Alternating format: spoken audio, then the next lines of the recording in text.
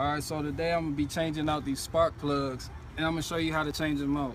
I already changed out all the spark plugs except for one, and as I was changing them out, a wire ended up breaking, pulling out the boot, so I had to replace the wires as well. So right now, the last spark plug I have to change is on cylinder 4. This is a V8 engine, 318. So if you have this engine, you're familiar with it. If not, you have something else, then it's pretty much the same process except for plug wires. You'll have ignition coils. It's a lot easier dealing with ignition coils because you don't have to deal with all these wires. And if you get these wrong, the location wrong on the distributor, or you don't know the fire order, then you can do all of this, go to crank the car, and nothing, it won't start. So first thing you want to do is locate your spark plugs. Now, for some this may be harder than others. For me, you can come right here, you can look, my spark plugs on the side of the engine just above the exhaust manifold. 1, 2, 3, 4, and I got 4 on that side. I already did that side. I had to take off the cold air intake, some other stuff, but I got it no problem. Second thing you want to do is have the right tool. Please have the right tool for the job. This is a spark plug socket. Most vehicles will use standard 5/8 socket. Now you'll notice when you look in this socket, there's a boot. What this does is it grabs the actual spark plug and it sits on there, pushes it through the boot in the socket so that it doesn't move.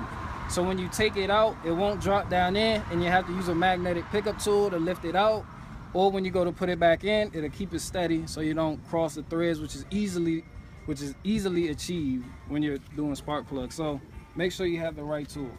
If you don't have one of these tools specifically designed for changing spark plugs, get a piece of garden hose, rubber, anything you can find, stick on the end of it.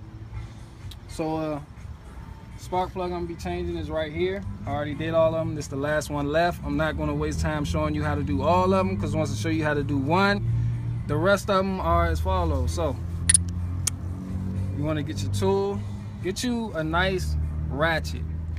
Now, I have a ratchet right here, bought it at Harbor Freight. It was a good buy. It bends in all different types of shapes, all types of crazy ways, so I can get in there and get the job done.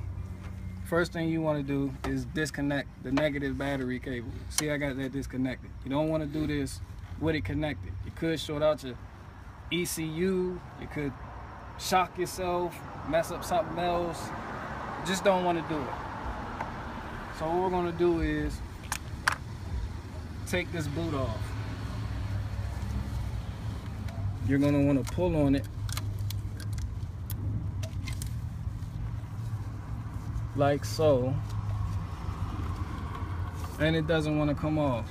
So if this happens to you, get you some pliers.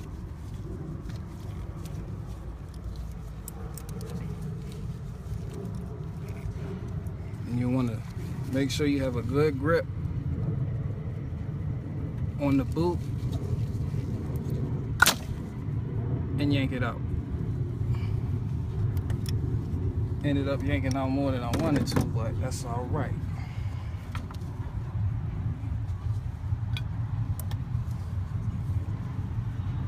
Next, you want to get your tool and you want to fish down in here.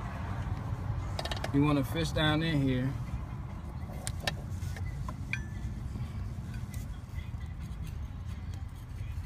And make sure that's locked on there. Then you want to take your ratchet. Use a 3/8 drive ratchet. Don't use a 1/2 inch, please. Don't.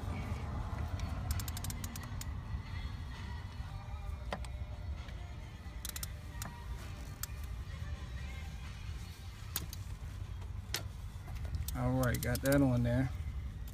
Now you just want to loosen it.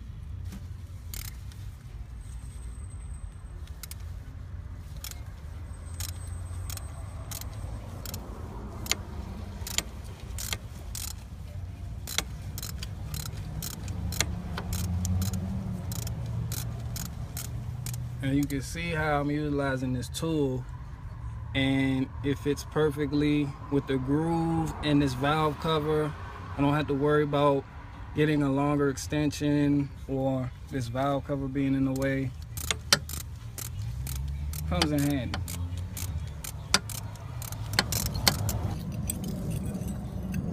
And this is what I mean by having the right tool for the job. This socket stuck onto this spark plug. So instead of it backing all the way out the threads and it just loosely spinning in there, it grips onto it and allows you to pull it out. Old spark plug, new spark plug. Another reason you want to change a spark plug, not just because it's time or the manual says so. This can actually rob your engine of power, not enough spark getting to where it needs to carry the load, whatever you have in your vehicle.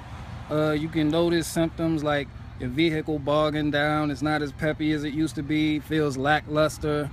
Poor gas mileage is another common symptom of having worn out spark plugs. All right, so to get my spark plug, the new spark plug, back in the actual spark plug hole, take this special socket, and you'll notice I push it down on there and it grips it. See, that's not going nowhere until it threads in there. Now you want to take your extension and put it in here without the ratchet. You want to finger tighten it first, because it's very easy to mess up these threads in the engine block. So you want to turn it as much as it'll go. Once you get it in there as snug as you can get it, next you want to take the ratchet, put the ratchet on it. Which is easier said than done.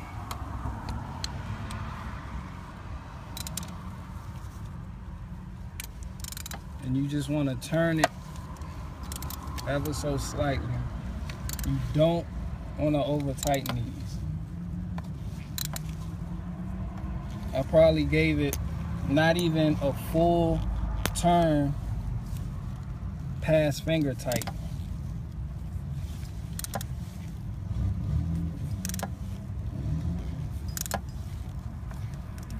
Because you're really going to have a bad day if this separates in the engine block on you or it breaks.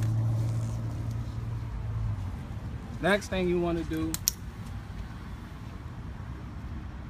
is get your new wire. Then you want to look at the old wire. We pulled this wire out of this spark plug, so you want to trace it all the way back to the distributor here, and you can see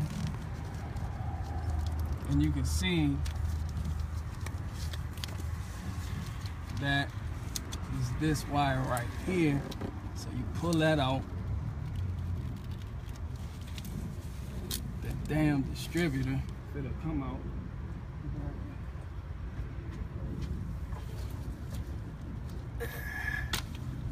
Yeah, buddy. And then you just fish this through.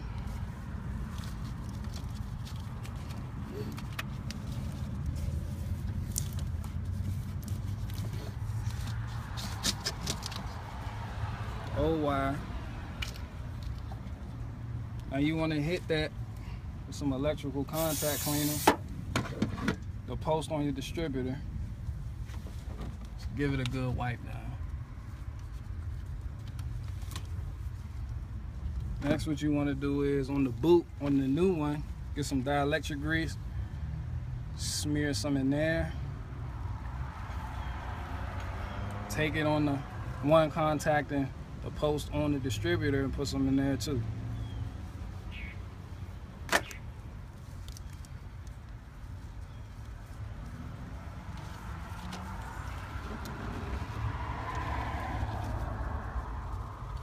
that on there.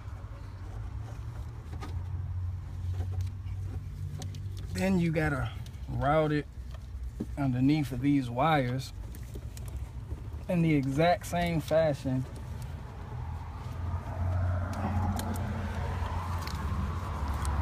that you pulled it out from. Which is also easier said than done.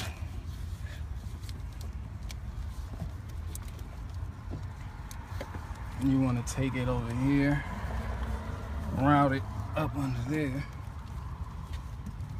Then you're ready to come around here, plug it in.